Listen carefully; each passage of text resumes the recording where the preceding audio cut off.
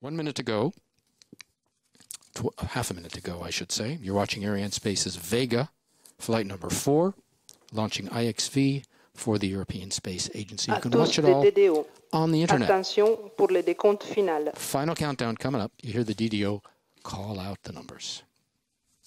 10, 9, 8, 7, 6, 5, 4, 3, 2, 1.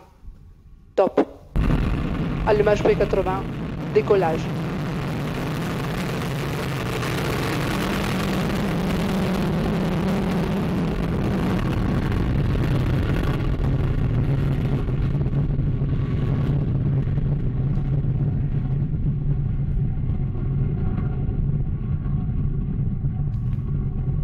La trajectoire est normale, le pilotage est calme. Tous les paramètres à bord sont nominaux. Well, you saw Vega rise. You saw Vega rise like an arrow, surprisingly fast if you're used to watching Ariane 5. 4 seconds, I think it took, before she cleared the pad.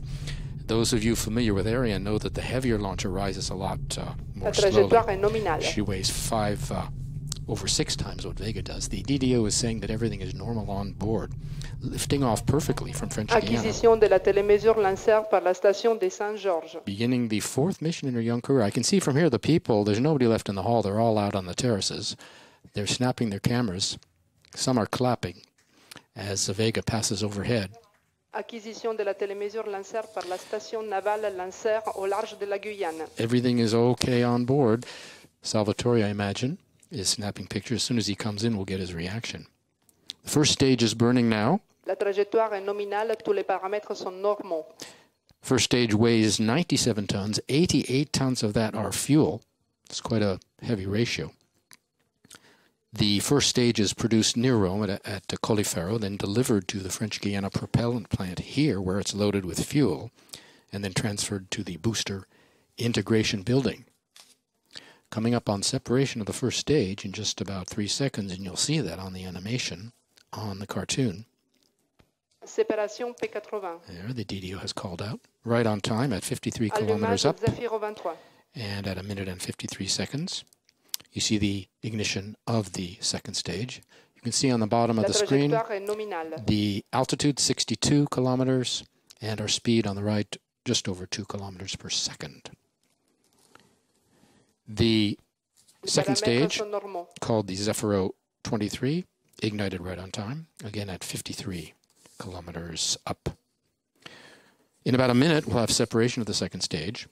Then 30 seconds after that, the fairing will be jettisoned. You'll get to see that.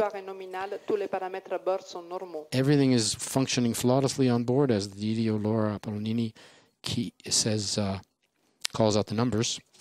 Then in about 6 minutes and a half into the flight, we'll see separation of the last solid stage. Well, Salvatore has returned. He's beaming. What did you see out there? Yes, Joshua, it was really fun. Yes, Joshua, it was really fantastic. Wonderful view, not many clouds. We could see it up to very high, very bright light of the engine, and then the sound coming up after a few seconds after seeing it going up. Really exciting. What was the most impressive? The sight of the sound? The light was really bright. I mean, the P80, the first stage flame was really incredible. All right.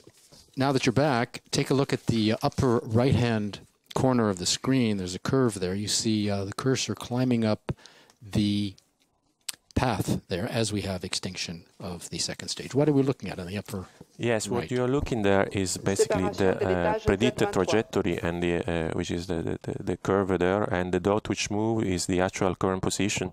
So it means that if you see the dot on the curve, everything is nominal and as predicted.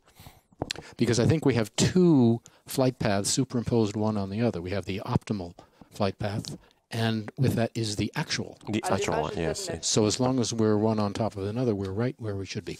The DDO has just called out the ignition of the third stage, and there you saw the separation of the fairing, revealing the reentry demonstrator to the elements.